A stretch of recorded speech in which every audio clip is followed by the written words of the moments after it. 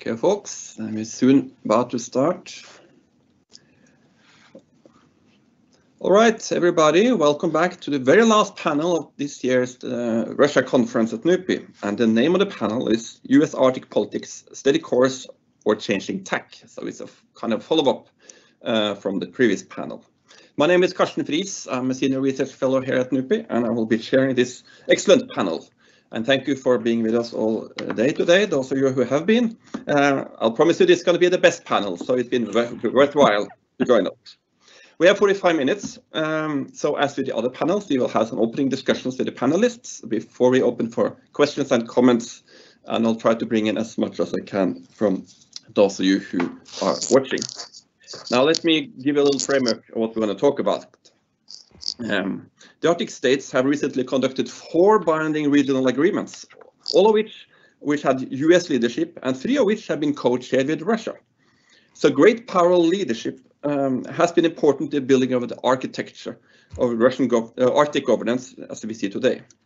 And US Arctic policy community has deep roots and a long-standing commitment to providing science-based advice as well as bringing concerns of Alaskans to the Beltway.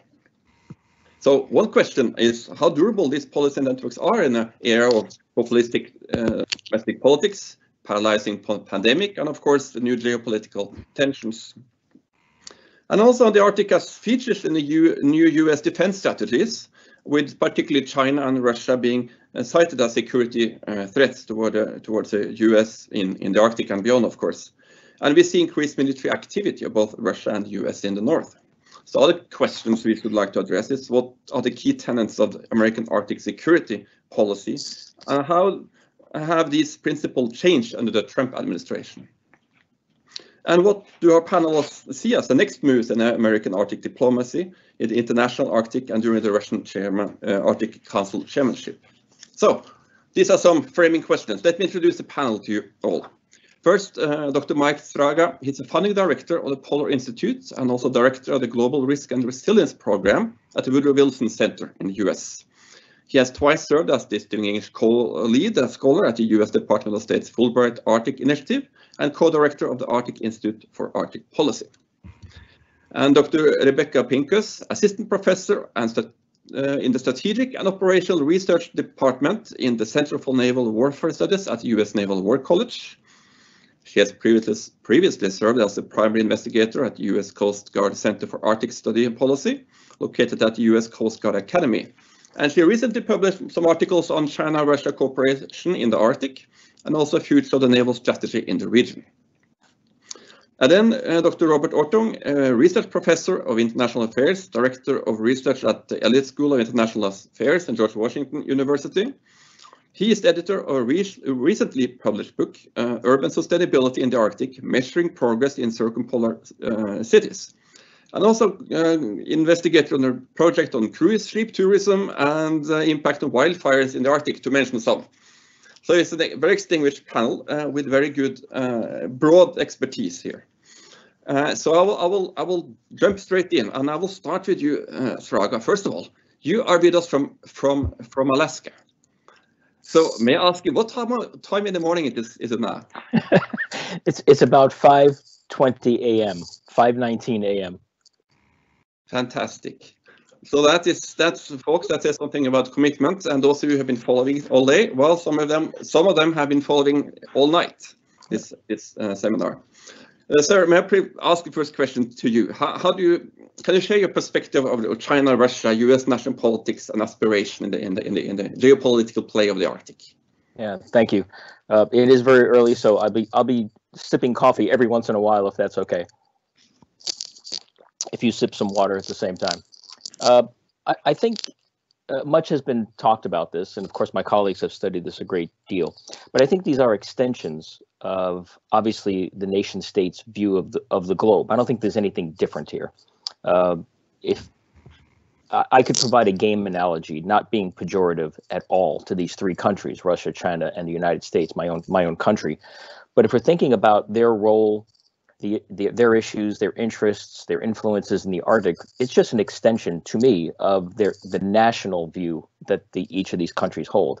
To Russia, to the Russian Federation, President Putin has put so much investment, political and real money, into the Northern Sea Route, as we all know, the Yamal Peninsula, and the relationship, this transactional relationship with China in terms of direct foreign investment in that peninsula. So there's a lot there, right? 20% perhaps of their GDP and exports coming out of the Arctic. So for Russia, to me, again, not being pejorative, I see this in a game analogy as playing the game Survivor, right? I mean, 150 million people or so, a declining population, internal strife, a great country that's under enormous pressure and with huge expanse. But this is a game Survivor, a superpower nonetheless, but its economy is not an integrated economy to the rest of the world. China, so they're playing Survivor, and part of their survival goes through the Arctic. China is playing the game Go. They have long-term, decades. This is from Africa to the Arctic. This is long-term. The Arctic is not a priority for China, but it is a component in narrative, great power competition, Belt and Road, a lot of signaling going on. But they're not going to take over the Arctic. But nonetheless, it's part of this great game that will go on for decades, and the Arctic will be a piece of it. For my own country, it's an extension, I believe, in how we view the world and our role as the United States. The Arctic has not been a priority. It's been a part of the Cold War. We've seen, as Jim DeHart just noted, a sort of a quickening of American interest in the Arctic, and we can talk about that later. But for me, and not being pejorative, for me, the United States plays the game Twister globally. We have one hand in the South China Sea, one in the Baltic, one in the Mediterranean, one in the Atlantic. I mean, we're all over the map. And that's what a superpower, global superpower does. It plays Twister in this blue ocean navy that we have and the projection that we can afford. And then on top of that, we've added another little dot on the Twister map, which is called a new ocean, the Arctic Ocean. So there's a lot of balancing going on, not just on the defense and national security component, but we play Twister across the board. And so all three of these are projections, and the Arctic now is a part of this new global environment. It is a global Arctic. So I don't know if I've answered the question, but at least to me, it's an extension and context of these three nations and how this plays out, which is why the rules-based order is so important to me. So I'll leave it at that, if that's all right. Thank you. Yes, I will kind of pass the same question to the others as opening reflection, or the overarching question. So we're talking about Twister. Is that the best way of describing? If I ask you, Rebecca, could you describe the U.S. engagement in the same way, or do you have another analogy? I love that so much. Thank you, Mike. That is a truly excellent way to start off this talk.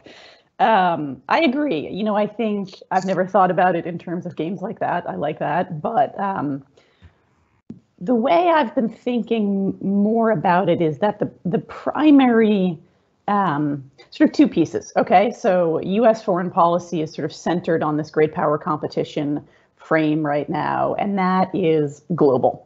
And great power competition is spilling into the Arctic region. So competition in the Arctic is not about the Arctic. It's about global dynamics. And another way of thinking about that is looking at US and Russian and Chinese interests in the Arctic. And really, the opening of the Arctic Ocean is about economics. The security dynamics in the Arctic region have been present since the Cold War. That's about, you know, ICBMs and subsurface activity, and that's not changing necessarily right now, although we're seeing next generation weaponry. But those sort of, you know, the shortest missile route is transpolar. That's been true for many decades. That's not changing at all. But what is changing is economic activity. And so again, to echo what Mike said, the Arctic is a core national economic interest of Russia.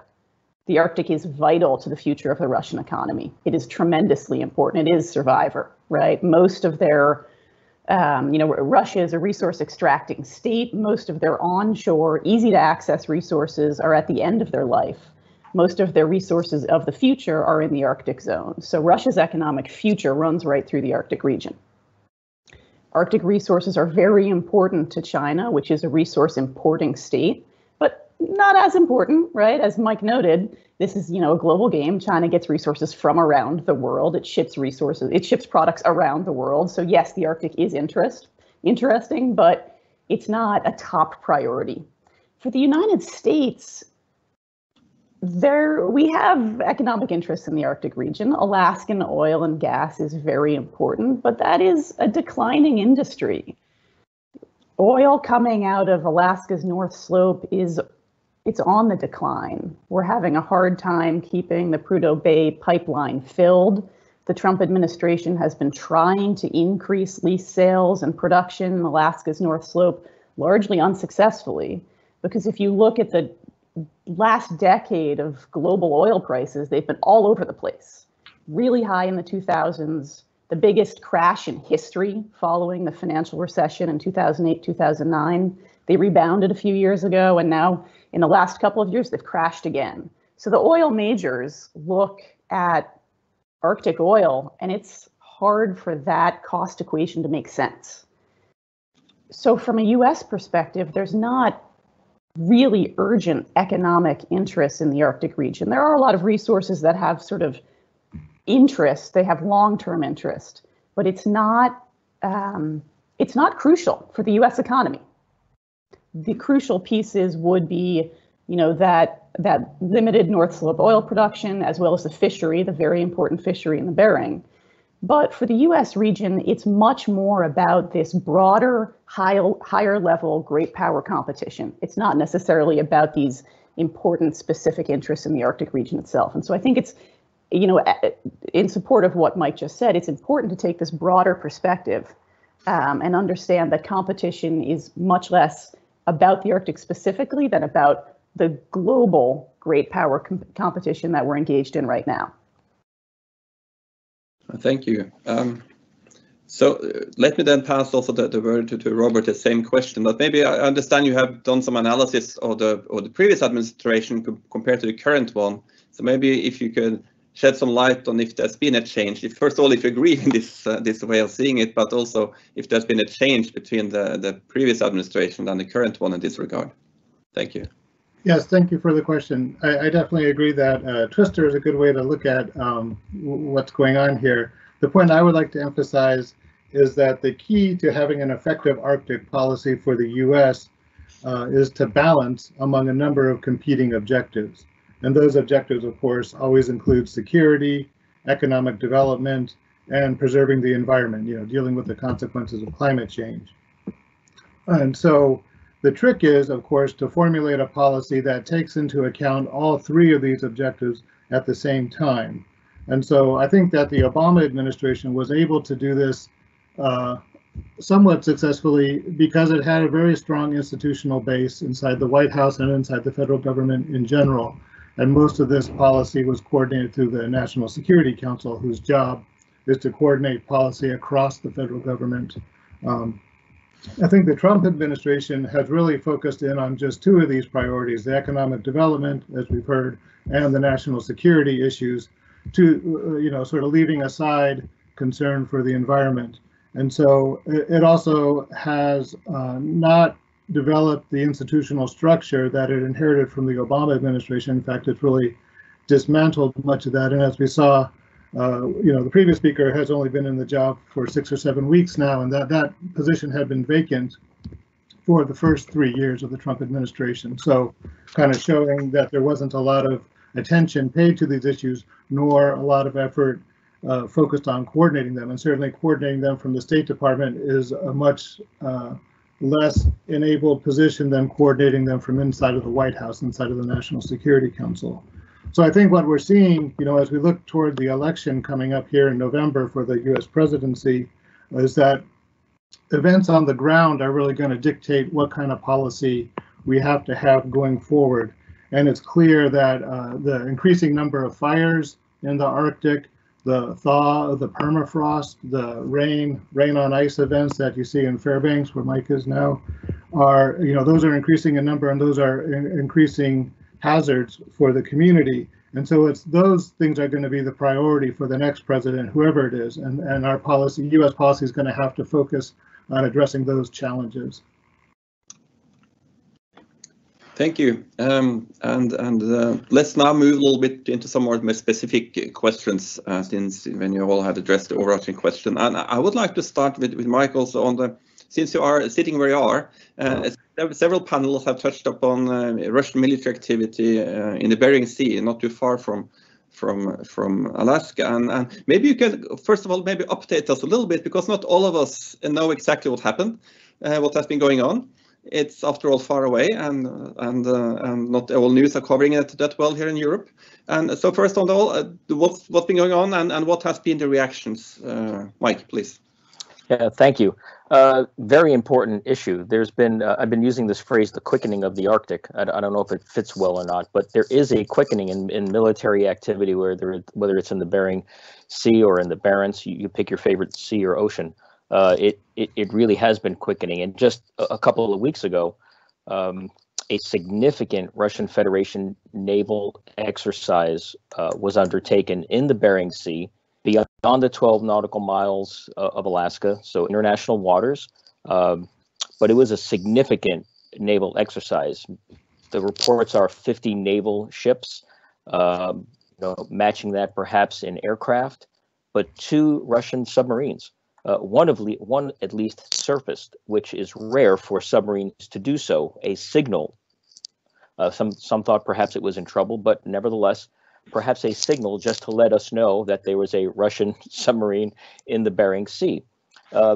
What's particularly troubling is that the reports from the fishing fleets, the Pollock fleets that were out there at the same time fishing in the 200 mile EEZ, again within international law, they were confronted by several Navy vessels of the Russian Federation and told to clear out of their fishing grounds. Now, this is exactly the thing that I think most of us worry about. This is the miscommunication, the misstep, the accident, the something that perhaps isn't intended or unintended or intended to show force, but there's a bad consequence. And so these U.S. fishing fleets had to maneuver around very aggressive Russian Federation naval vessels. That has raised the flag across the board, of course, not just in the Russian fishing, in the U.S. fishing fleets, but on the U.S. National Security Board as well, including the way in which fishing fleets operate in the Bering Sea and perhaps into the Bering Strait. This on the backdrop of actually having an agreement with the Russian Federation and the United States on how we will manage maritime shipping and transportation in that very region, the Bering Sea and the Bering Strait. It's done nothing but to amplify the importance of communication, mill to mill, but communication nonetheless. The second thing it's done is it has highlighted the importance of the United States having a viable, vigilant, diligent presence, military defense, homeland security defense in the state of Alaska. And that's on the heel of the Air Force just releasing their Arctic policy, which calls for just that. An amplification of their presence and their capabilities in the Arctic region. But this story in the Bering Sea is not going to go away. We will see more of this kind of incident. We'll see more of this activity. And I would not rule out that the United States Navy has more and more, does more and more activities here in the Bering Sea on the U.S. side of the border. But this becomes yet another game emerging here that has some significant consequence because of the interaction between the military of the Russian Federation and private civilian fishing fleets who have every right to be there as well. Well, thank you for that that analysis, and maybe Rebecca, since you're sitting in where you are, so to speak, with the Navy expertise, because we saw last year the annual Ocean Shield, the Russian Ocean Shield exercise was the biggest one since the Cold War, including the Baltic fleet and of course the Northern fleet, the biggest one ever. But of course on our side, we also seen lots of Russian exercises outside our waters, outside Norway, in international waters, but within the economic zone. But of course, on our end as well, I mean, as we speak, there are freedom of navigation operations taking place with with American and British and Norwegian vessels. We have P-8 patrol airplanes, we have submarines, etc., etc. So I mean, it seems like NATO countries are also more present. So I would like your assessment here. Is this a kind of tit for tat signaling back and forth, or is it really an increase, or is it any risky, or is it as it should be? Thank you. First, I just want to make a quick clarification. The U.S., the current exercises in the Barents are not freedom of navigation exercises. Neither were the exercises in May. So there have been no freedom of navigation exercises.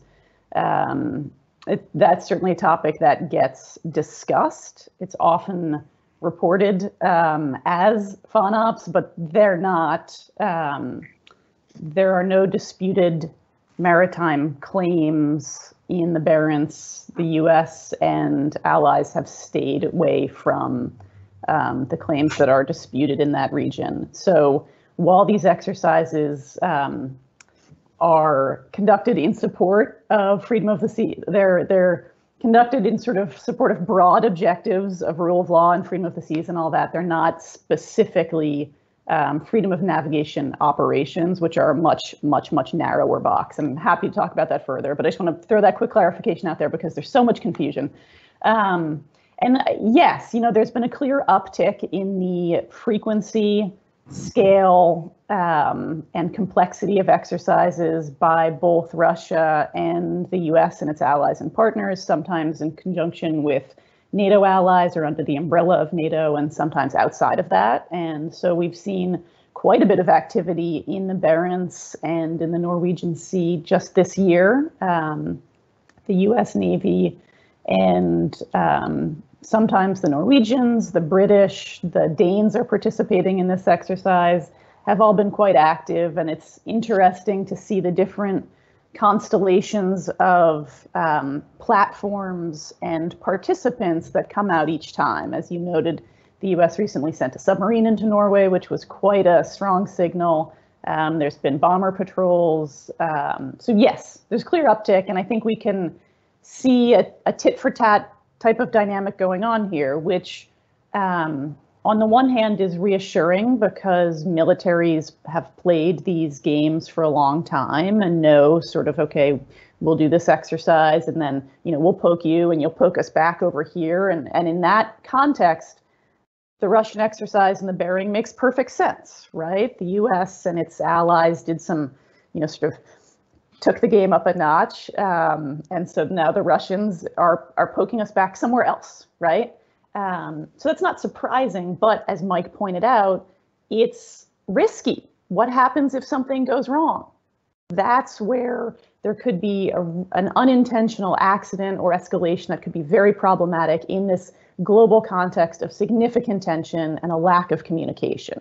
And so the tit for tat dynamics they run the risk of sort of tipping over into an escalation dynamic or a security dilemma. And that's something that I think we do need to worry about a bit. Thanks. Okay, thank you so much. And thanks for the clarification on the FONOPS. I would like to, if I may ask you to, Robert, one thing Jim DeHart said, that he used the word that he was concerned about China when it comes to the Arctic. And he pointed specifically to the fishery activity, other places in the world. I don't know if you're the right person to answer, but still I try. What's your assessment of his statement when it comes to China as concerning and fishery? Yeah, I'm not exactly the right person to ask on that question, but clearly the U.S. policy on China, as he said over and over again, was, China has very assertively stated that it considers itself a near Arctic country. So the U.S. is constantly making the point that it's not an Arctic country. The U.S. government is making that point. So I think he wants to make sure that China stays out of all of these issues. And I think one point I would like to add in terms of the previous conversation and this context would be to put the actions in the Arctic of Russia and China into the context of their domestic political situations. And so I think in particular in Russia, you have the Kremlin and Putin are in deep trouble. You have a very bad handling of the COVID-19 crisis. You have a real economic crisis due to the low price of oil. And you have a very difficult political situation, given what's going on in Belarus and then with the attack on Alexei Navalny. So Putin really needs to change the topic there. And he's using, I think, the Arctic incident we saw in the Barents and other events around the world to try and focus things on away from his domestic political problems. And so clearly the US needs to push back on these things, because Russia will just keep pushing until it meets resistance. But we also need to keep in mind as we respond that the economic power of Russia is extremely limited at this moment, and it doesn't have a lot of ability to project power. It's sort of doing it on the cheap for propaganda purposes, but beyond that, I don't think that it has much capacity. So we need to keep those issues in mind as well. Thank you. I think I'll now bring in some questions from the audience. Time is running fast now. They have been compiled a little bit for me. That makes them very long. So some of questions. So bear with me. I will try to read a few questions here. There's one about U.S. national missile defenses. So the question is as follows. And that's the shortest question I could find. What is the role of the Arctic in US national missile defense and space situational awareness? What could be the reaction of the Arctic to the Russian armed and hybrid aggression? We'll skip the second part of it, sorry. So we'll just stick to the missile defense and space situational awareness. Again, Mike, you're sitting where you are. Would you be the right to answer that question? Well, I can certainly I'll give it some attention and defer to my colleagues here. I'm sitting about 100 miles north of the missile defense system at Fort Greely, and it's a significant capacity for the United States. We've seen Congress, especially the Alaska delegation, push hard to make sure that asset is not just in place, but is matured and maintained and grown compared to U.S. interests. I would say that it's not just related to the Arctic. This is a missile defense system that has close attention, whether it's North Korea or all the way to the South China Sea.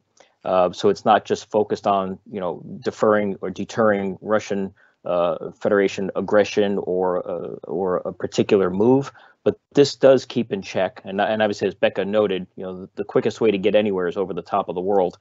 Anchorage is 9 hours from any major capital in the world. So, but this is very much a part of the U.S. shield, whether it's for the Korea, the Indo-Pacific region, Russia, China, but also a vital part of NORAD. So this connection that we have in the North American Arctic between the United States, Canada, and Greenland. So it plays this cone-shaped positioning and deterrence.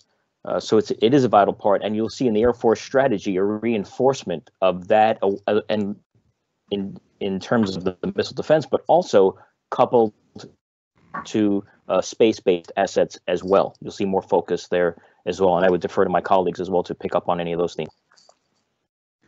Yes, the fact that you are using satellites to communicate with us now seems that it's actually important and working. Anyone else want to comment on this question? Raise your hand so I can see if you want. If not, I'll move on. And next question is about Greenland. Again, we talk about primarily focus on US policies here.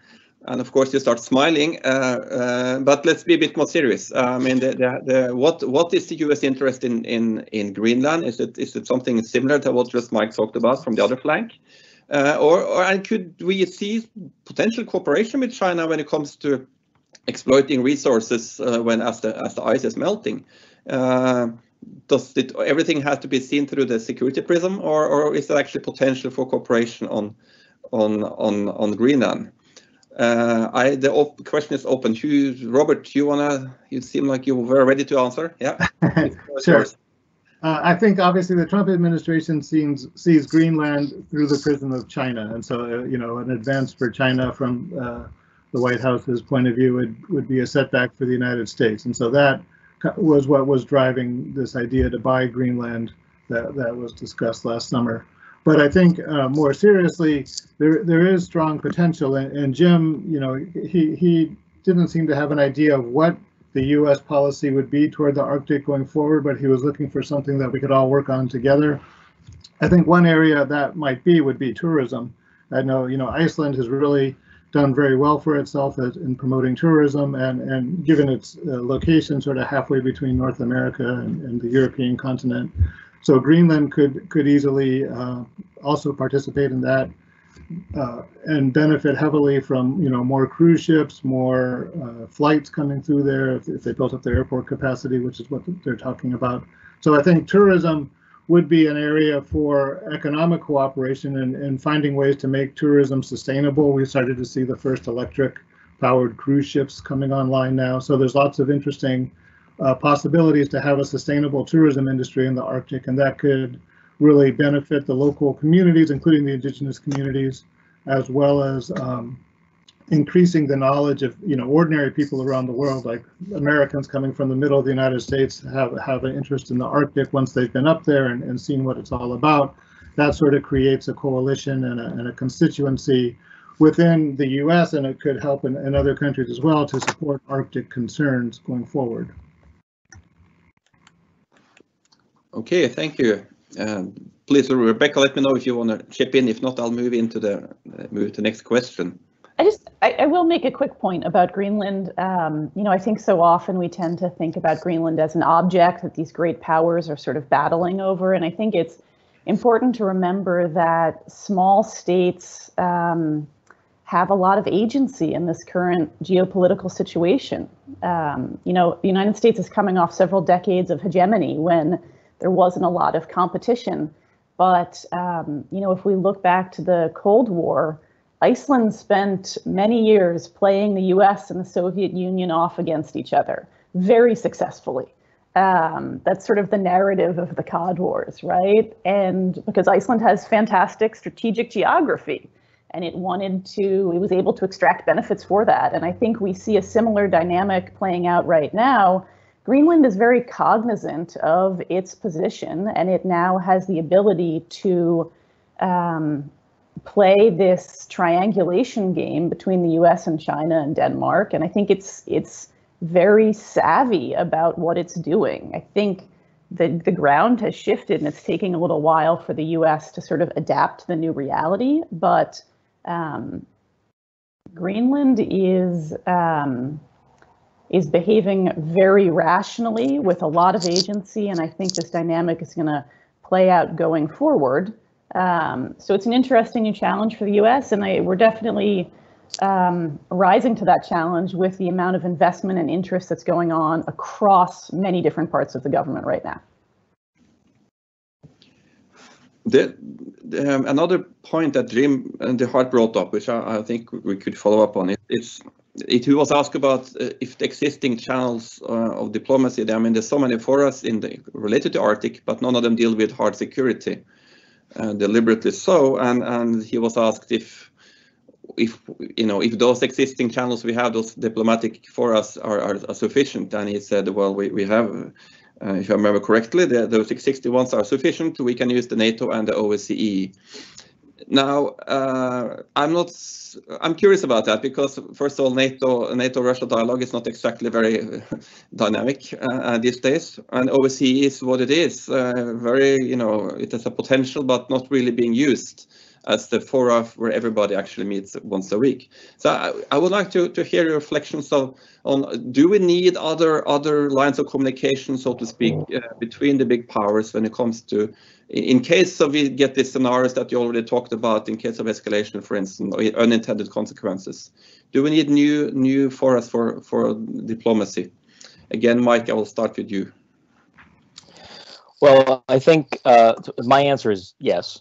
I do not think you should discuss hard security within the Arctic Council. I think the Arctic Council is feeling the pressures of a new Arctic, right? It was built a while ago for a number of things that it does really well, and that should be nourished, matured, and supported. It keeps the Arctic in dialogue. Look, the only place the United States and the Russian Federation talk on a basis that is consistent is the International Space Station and the Arctic Coast Guard Forum, Arctic Council, right? And those should be built upon. I mean, if there was ever a time to build much more coordination and communication, now would be the time, in my opinion. So that's one. The second is there are many of us who believe that you need to have a mill-to-mill relationship in some ways, whether it's what used to be the Arctic Chads, the chiefs of defense talking that went away with the invasion of Crimea and in Ukraine. But I think without rewarding any particular nation, I think what's happening in the Bering, potential in the Barents, this escalation in activity, the narratives, I think there should be some dialogue at a high level in each of the country's militaries that would neither reward or relent on positions from any of the 8 Arctic nations at this time. And a number of us have been working on some ideas with colleagues around the North to see what might be possible there. The closest thing that has been very productive has been the Munich Security Conference, where there have been discussions in the Arctic Security Roundtables. That has been helpful. There are other forums around the world. I agree with you. I do not think that it should be eight Arctic nations and NATO. That dynamic would be not productive, I think, at this time. But there should be something along the lines of of the security, and I'm very interested in my colleagues' take on that. I would add just one other thing, which is as the Central Arctic Ocean becomes more and more important, especially with the Central Arctic Ocean's fisheries agreement, the need for research in what happens in the Central Arctic Ocean is critical. That perhaps is a link to the Russian Federation's chairmanship. Maybe that could be a thing that all nations could rally on, could do nothing but help to discuss and coordinate research related to the Central Arctic Ocean Agreement. But how we govern the Arctic Ocean, that seems to also be an issue that is part of the Arctic Council, but there are many who have talked about yet another international body of some sort related to the Arctic Council that could take on these very vast and complex international issues as we see this ocean opening. Thank you. Yes, I would like you to invite the other speakers, Robert, first, maybe both, yes, on the military to military cooperation, but also the bigger questions that Mike put up here, mentioned here. Do we need new for us? Well, from my perspective, I think, to have a coherent conversation, the U.S. needs to get its Russia policy in order and figure out exactly what that is. Because at the moment, it seems like we have at least 2 separate Russia policies. One that's, conducted by President Trump personally, presumably with President Putin personally. And then the other one, which is sort of run by the establishment, which is a much more traditional and skeptical view of Russia. And this incoherence is playing out across a number of stages. So, for example, in May 2019, Mike Pompeo, the Secretary of State, went to the Arctic Council and made a speech where he basically said that the Arctic Council should serve as a forum for military discussions in the Arctic, which was shocking to all the other members of the Arctic Council because they weren't prepared for that. And not only that, then he refused to sign any kind of agreement on climate change. So now, this was the first time I've heard that the State Department no longer thinks the Arctic Council is a good place for military discussions and that we should do it elsewhere. So that was very interesting that your conference was able to bring together these newsmakers and talk about what the U.S. Arctic policy actually is. So certainly there should be discussion on a military to military basis.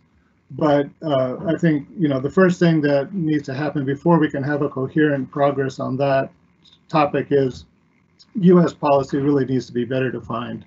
There needs to be a clear sense of what our national security interests are in the Arctic, what our national security interests are regarding Russia, and then a clear pursuit of those interests. And I don't think that the Trump administration has really articulated those interests very carefully, nor is it pursuing them in any coherent way. Okay, Rebecca, do you agree? Thank you. I think I would agree with what Bob just said about sort of a lack of clear focus in U.S.-Russia policy, but I would also link that to China. There's been a fair amount of grouping of Russia and China together in U.S. strategies, national level strategies, but also Arctic specific. And I think we run the risk, the more we talk about Russia, China, the more we make it a reality. And so that I tie that back into this idea of a security forum. I think it's important to recognize, first of all, that any new forum is going to be the subject of contestation as the parties participating in it seek access and seek to shape its functions towards their interests. And so that seems undesirable. Nobody wants to battle over a new forum. And I think there'd be a very lively discussion about whether China would be included or not.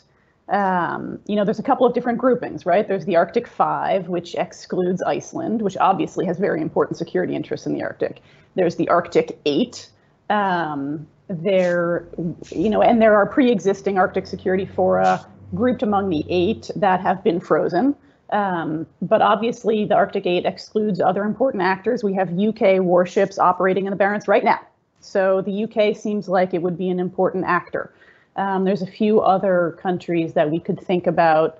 France is very active in the region, for example. And then there's sort of the broader, starting from the ground up, and we would think about China being an appropriate member, which is why I end up being a Russia NATO Council partisan, because I recognize that it has significant limitations, but the Russia NATO Council is, it's well established. It would enable the group to include non-Arctic states like the United Kingdom and France, but exclude China.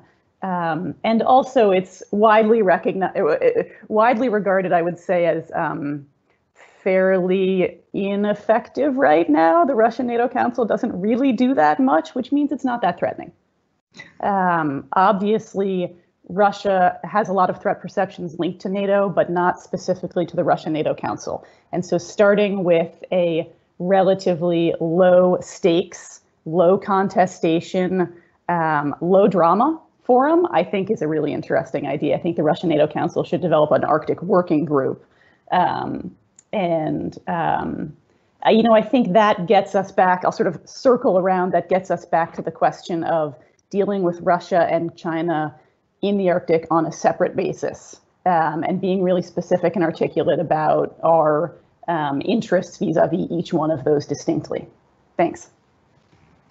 Thank you, Rebecca. So, okay, let's pass that on to our friends in NATO, the Arctic Working Group under the NATO-Russia Council. I think they need some good ideas, so to revitalize it. Of course, some of us have bilateral links still, but that's kind of a rare thing, and it wouldn't be the full substitution for what we're talking about here. Time is running, and I'm afraid I had to wrap up. We are already towards the end of the event, which ends at 4 o'clock. Let me say some concluding remarks. This was the 25th annual Russia conference, NUPI. So it's been strange to do it digitally, but it worked fine, I think. So on behalf of NUPI, I'd like to thank all today's panelists and participants, as well as the audience and those who have written questions, asked really good questions. And we apologize to all of those of you who didn't get your question posed, but we did our best as we could to address at least the topics that you were asking about. I'd like to encourage you all to stay tuned for more NUPI web seminars throughout the fall. And the next big event we have is the Military Power Seminar, which will be, it's not as old as this one, it's only 22 years old. Will be on November 16th. We hope we have a new US president elected then. Fingers crossed. The topic will be what to build the transatlantic security relations with a new presidency or the continued existing one. So some of the topics we discussed here today, I'm sure will be revisited. So please follow NUPI on the website or social media to be updated on that. Last but not least, we will be back with the 26th annual Russia conference next fall. And then, fingers crossed again, we will be physically together in a normal format and not only digital. But until then, see you and have a good afternoon. Goodbye.